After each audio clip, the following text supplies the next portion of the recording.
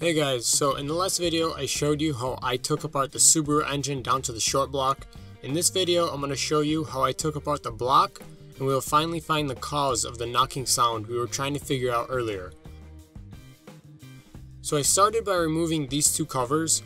I needed to use an impact driver on these because I tried using a screwdriver and I ended up stripping two of the bolts. Underneath there are these giant plugs that need to be removed with a 14mm hex bit. There are two plugs on each side of the block.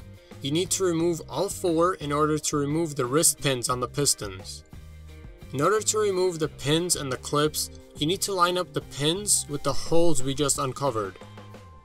You can put the crank bolt back on the crank and turn it so the pins line up with the holes. Once you start doing it, you'll see what I mean. On each piston, you'll need to remove these clips. I used long, flat nose pliers to squeeze those tabs together and pull them out. Once you get that out, you can remove the wrist pins. There is a specialty tool that is used to pull the pins out. I don't have one, so I used a different method. I'm sure I'm going to get some lectures about this, but this is the only way I could think of doing it. I used a long, thin screwdriver that I used to hit the pin out from the other side. The screwdriver went through the opposite pin and rested on the inside edge of the pin I wanted to remove. I used a hammer to gently hit the pins out. It's recommended that you label the pins and clips so they go back on the same piston they came off of. Once the rods are no longer connected to the pistons, it's time to remove the bolts that hold the block halves together.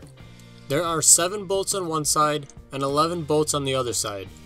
And just a heads up, they're on there even tighter than the cylinder head bolts.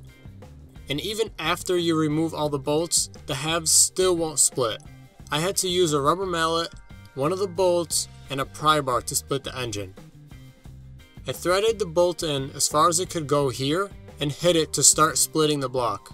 On the other side, on the transmission cover, I used a pry bar to help split it. If you use a pry bar, you have to be careful not to use it somewhere that can cause oil or coolant leaks later. There are no fluids at this transmission cover, so that shouldn't be a problem. It took a lot of hitting, prying, and more hitting before it cracked enough to use a pry bar to split the halves. Once it's split, you can carefully remove one half. At this point, I already knew what the problem was, but if you are rebuilding your engine, it's recommended that you place all internal parts on a clean surface, not dirty and dusty like I did. Let me show you what I found. I checked all the connecting rods for movement. Number 4 has no movement.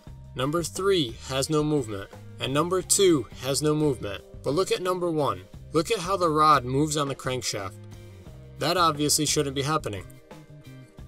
And let's look at the color of the rods. Number 2 is brown from oil. 3 is brown. 4 is brown. But number 1 is black. This is obviously experiencing some sort of extreme heat.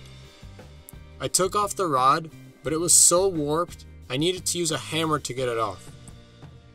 And look at this bearing. No wonder there was foil in the oil pan. The bearings are all shaved and torn apart. That's going to be it for today, but next time I'm going to take some measurements to see how bad everything really is. And I'm going to talk to a few rebuild shops around town and get their opinion on getting this thing rebuilt. Thanks for watching and be sure to subscribe and watch my other videos.